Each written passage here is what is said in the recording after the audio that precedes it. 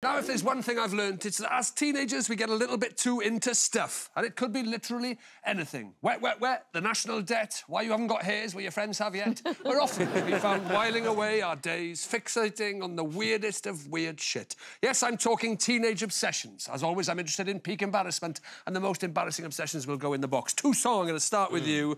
What was young Toussaint obsessed with? So, 14-year-old me was particularly obsessed with New Labour. I love it. I love Tony Blair. I love it. Thought it was like they were kind of like rock stars to me at that time. Take a look at Toussaint's teenage bedroom. Oh, yeah, I was hardcore into it. Blank walls, one picture of Tony Blair. What I didn't realise was that it's not actually a Labour poster, it's a Conservative attack poster about Labour. But at 14, I just thought that was the coolest poster ever. It was like, Tony Blair's got demon eyes. I was like, yeah, that's right. Don't mess with New Labour, mate. We're dangerous. Like, you know what I mean? We'll come for you in the night. We can't talk about New Labour without seeing our man Prescott in action. Look at this. Here we go. I think this is mould in North Wales, isn't it? Oh, look at that, John. Oh. Go on, John. Yeah, wow. John Prescott was my favourite of all the New Labour people. There was, like, no difference between, like, a rapper and John Prescott. Yeah. You know what I mean?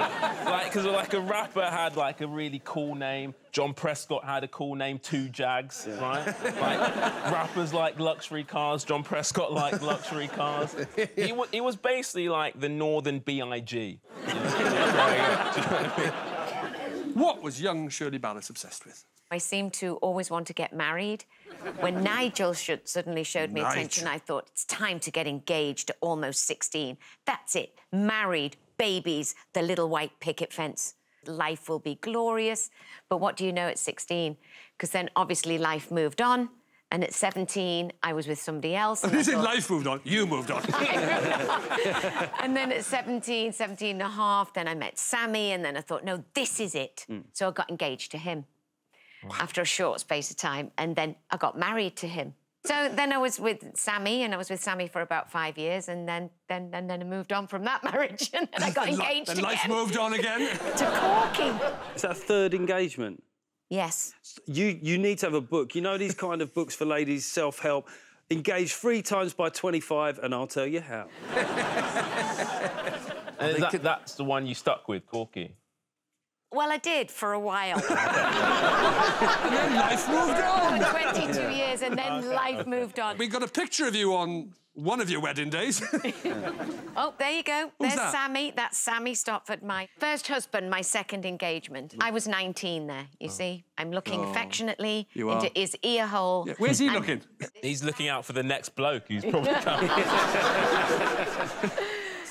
And then we became fast world champions. I mean, we had the most successful career in the history of ballroom dancing. Did you? Yeah.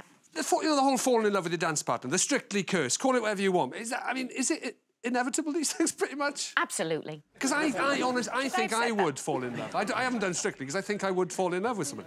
Of course, you know, Strictly or any dance competition or anything where you're getting close to somebody.